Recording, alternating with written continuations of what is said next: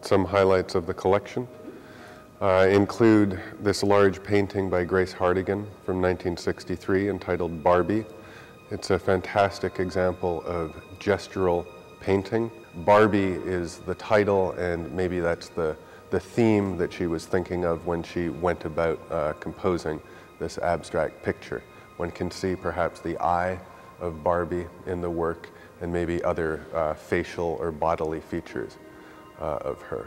Another highlight would be Frank Stella's geometric abstract painting that appears to be constructed with a protractor, certainly with a ruler, using hard edge abstract shapes to compose a very flat and colorful picture. Then highlights of this collection definitely include art that is right on the edge of today's discourses, art that has been produced in the 1990s, maybe by younger artists who are seeking to expand the definitions of art. One great example that the museum acquired just last year is a work by an Argentine-born painter, Fabian Marcaccio, and he calls his work paintant, which is a kind of linguistic fusion of painting and mutant.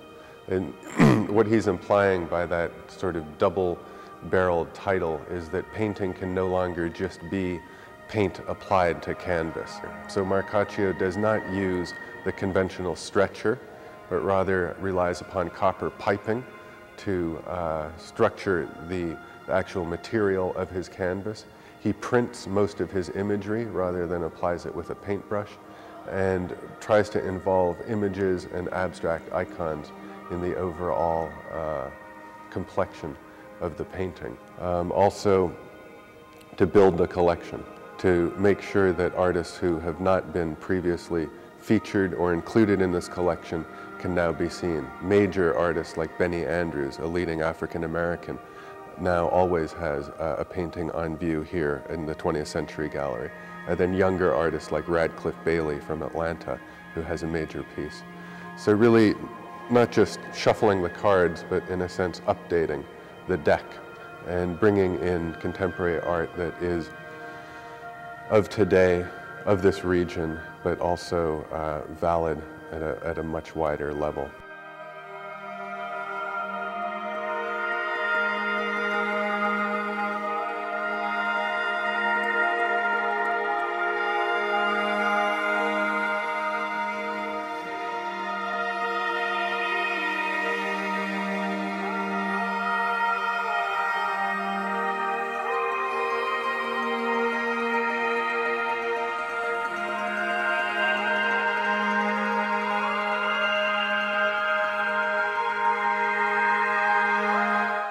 The richness of the collections as a whole, stretching from the Italian Renaissance, from the 13th century through to the 20th century and the art of today. These are really collections that allow any viewer who has any interest to pursue that interest in depth with superb examples. And I think that it's the general scope of this museum that is open to as many contexts and possibilities as a viewer is able to bring to an art museum that makes this museum superb.